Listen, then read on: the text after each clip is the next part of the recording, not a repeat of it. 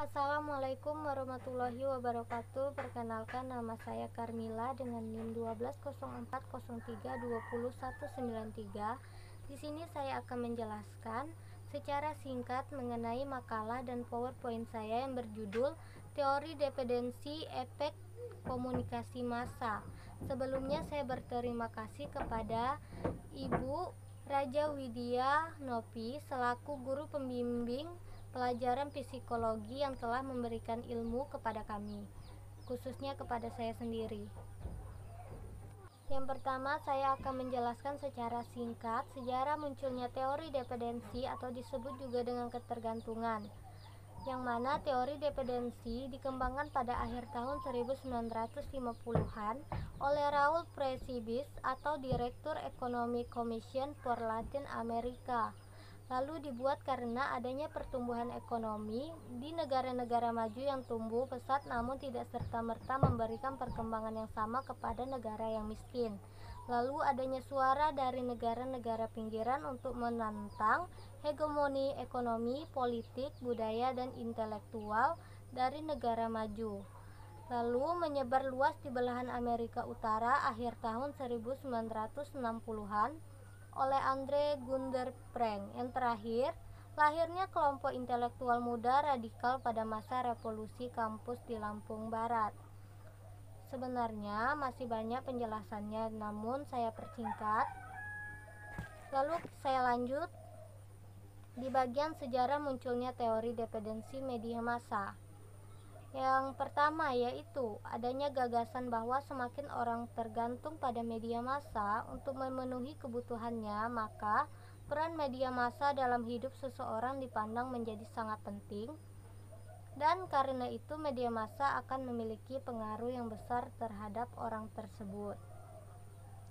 Gagasan tersebut pertama kali dicetuskan pada tahun 1976 oleh Sandra Ball, Rocketch, dan Meloin de Fleur melalui artikel A Dependency Model or Mass Media Effects.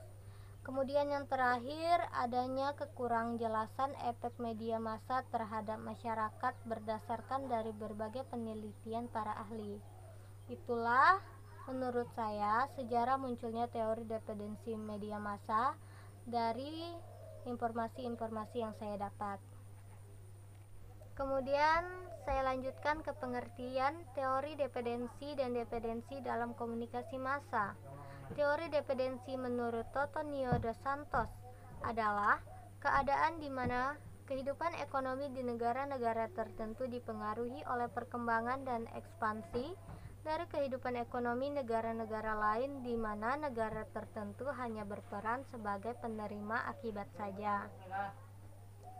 Kemudian teori dependensi dalam komunikasi massa atau media sistem dependensi teori adalah teori komunikasi massa pertama yang memandang khalayak sebagai sebuah bagian yang berperan aktif dalam proses komunikasi.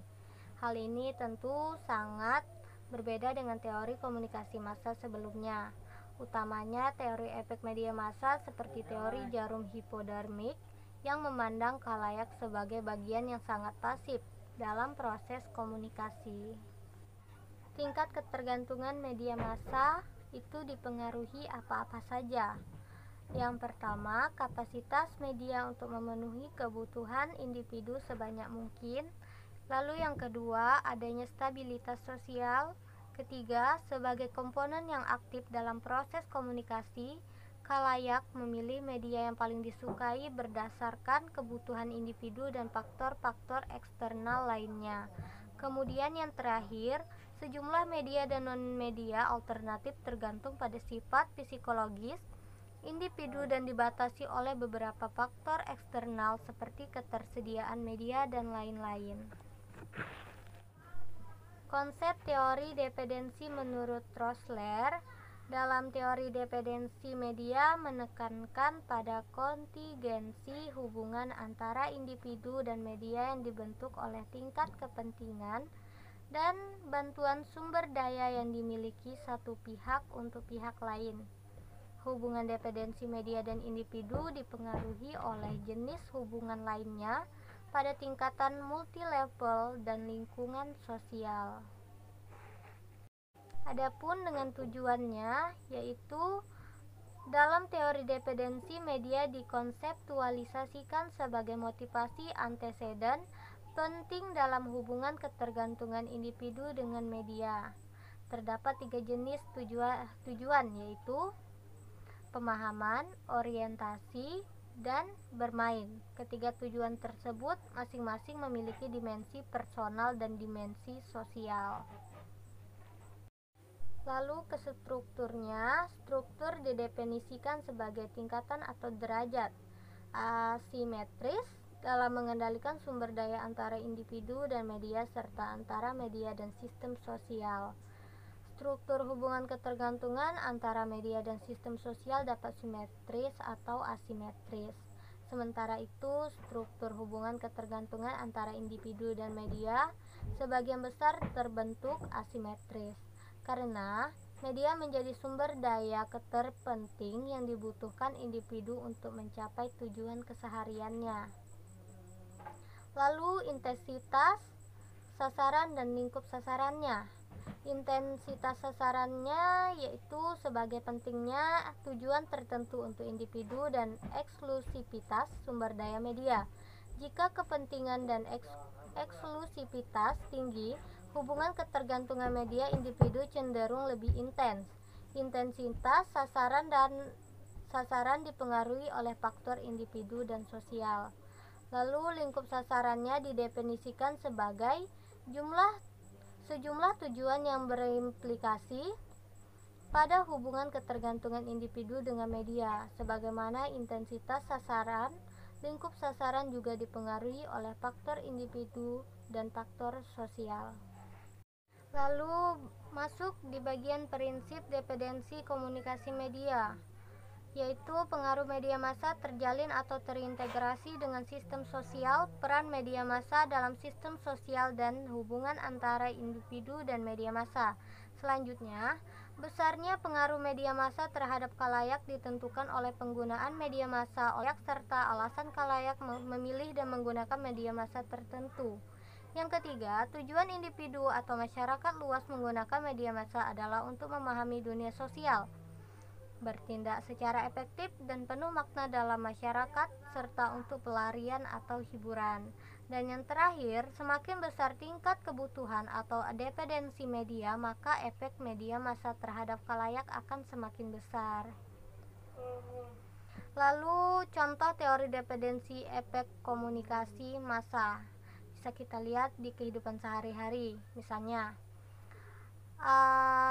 individu akan condong menggunakan media massa yang menyediakan kebutuhan lebih banyak dibandingkan dengan media lain yang hanya sedikit. Misalnya kan, bila Anda menyukai gosip, Anda akan membeli tabloid gosip dibandingkan membeli koran Kompas, di mana versi gosip tentang artis hanya disediakan pada 2 kolom di halaman belakang. Tetapi orang yang tidak menyukai gosip mungkin tidak tahu bahwa tabloid gosip kesukaan Anda, katakanlah acara cek dan recheck, itu ada. Ia pikir cek dan recheck itu hanya acara di televisi, dan orang ini kemungkinan sama sekali tidak peduli berita tentang artis di dunia.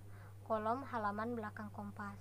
Ini ada efek positif dan efek negatifnya. Bagi yang tidak suka gosip, dia tidak akan membuka situs, baik itu di media maupun non media elektronik.